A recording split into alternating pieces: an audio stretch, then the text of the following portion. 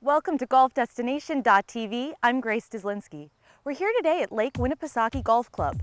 And while it's a relatively new golf club, it's already established itself as one of the premier golf courses in all of New England.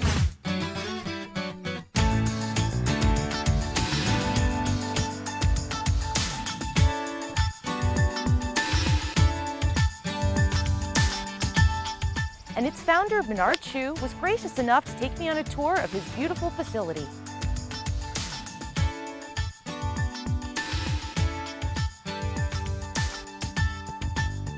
Welcome to Lake Winnipesaukee Golf Club. We're now on the first tee and looking at the golf course.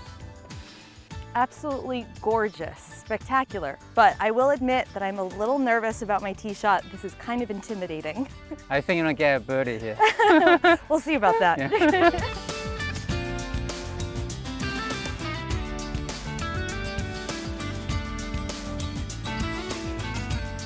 The first hole actually is quite unique. It had 140 feet drop in elevation. Yeah. So when we stand in a tee, you pretty much see the whole hole, and the ball just goes a long way. And it's a very unique hole in the golf course. And in the last 3 years, when we host the New England Open, some player came and they say, "Wow, this is a real short hole, easy one," and a lot of them get a 7 and an 8. Oh my goodness. Were you very active in the process of designing the course? Yes, I was. I worked with Clive Clark very close together. And Clive is a British, happened to live in California. Okay. And we played golf and we became friends. And when I purchased this land, I was looking for a designer. And as you can probably tell, I have an accent.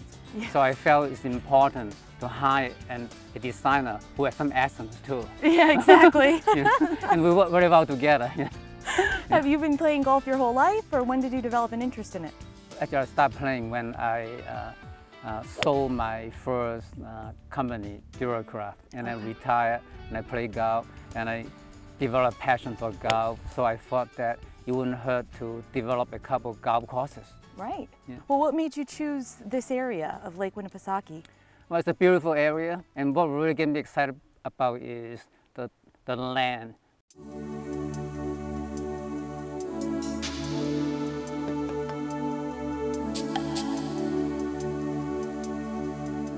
It's a very unique piece of land with all the mountains, and everywhere you turn is a different scene, different scenery. That's really what got me excited about.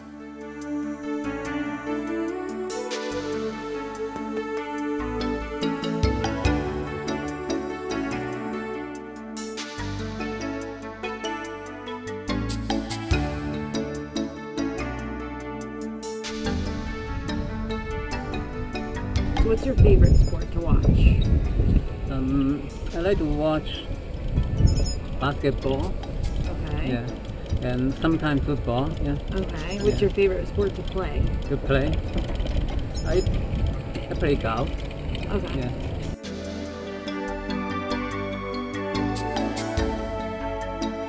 Yeah. My goal is really to build a premier golf club that is for serious players. We also want to make sure the course is playable to everyone. And I'm very proud to say that as we look at the golf course today, it really has become a premier golf club in New England.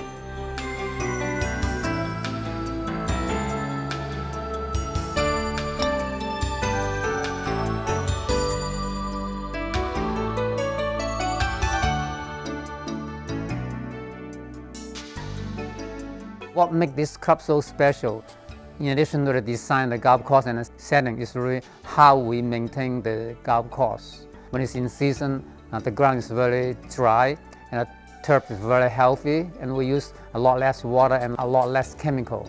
As a result, the golf course plays real well and very fast.